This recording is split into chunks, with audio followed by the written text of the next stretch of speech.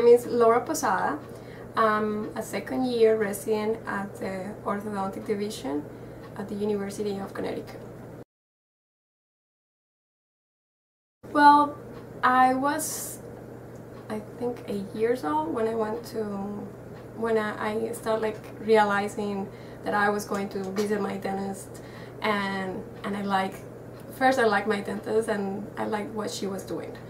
And eventually, when I went to high school and I had to make my own decisions, I knew that I was good in with arts and with science, and I think dentistry was a complement.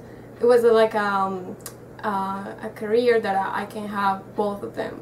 So it was like something I like it from very young.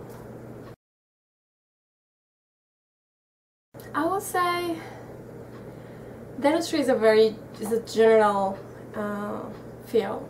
I enjoy a lot of the part of the restorative part, the aesthetics, and I was actually good in root canals and things that people don't like it, but I enjoy them.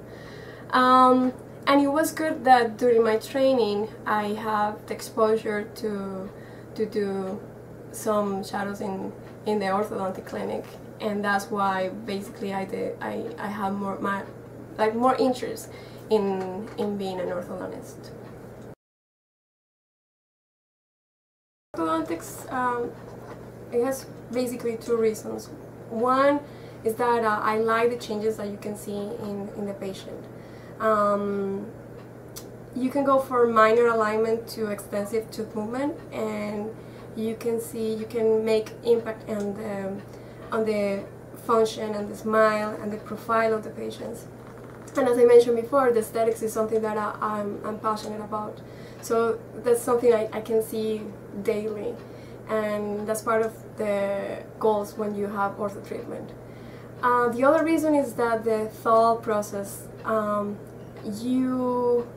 based in biomechanics, you have to move teeth and you need to know where to apply the forces.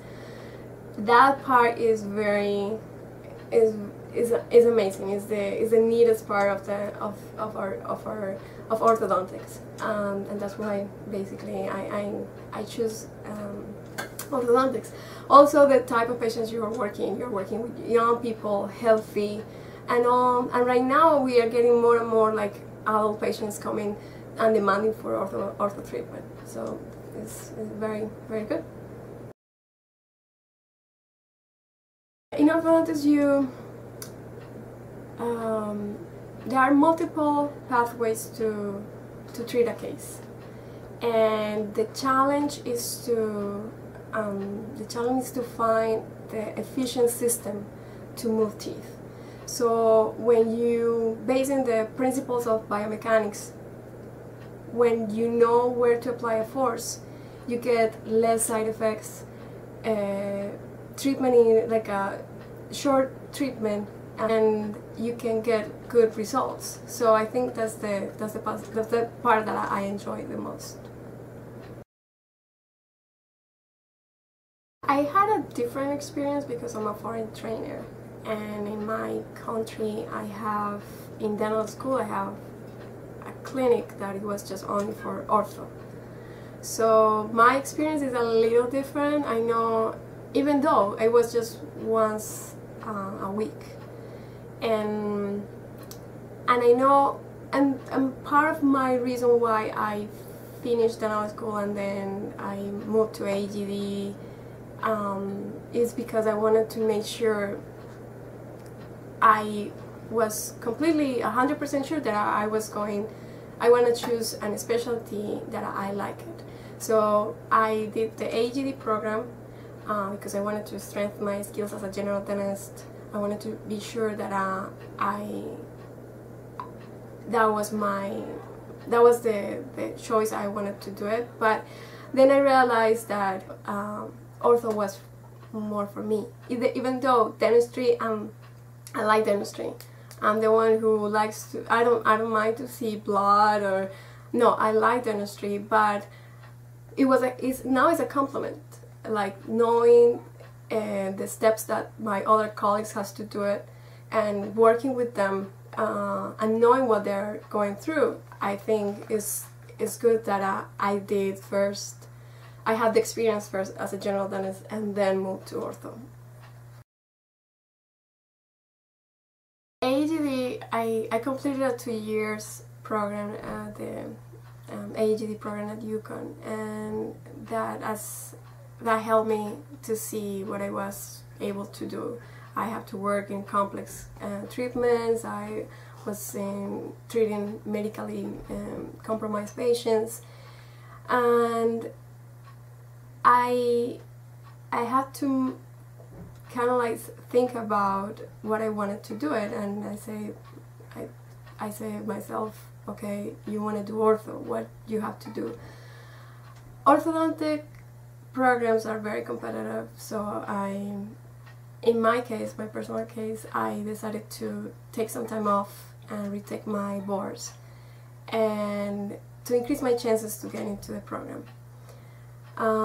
Fortunately, everything went well, and I got accepted in the program, and I started 2 years ago, and it's tough because you finish one cycle of your life and you think, okay, now I can be like a normal people, going out, work, thinking about getting a house, car, but then you have to stop and say, okay, now this is my life, and let's start going back to school, attending master classes, treating patients, and after long days you have to go home, do extra work, but everything is worth it, and everything becomes like you want to be well trained, and you're gonna go outside and feel comfortable whatever you're doing.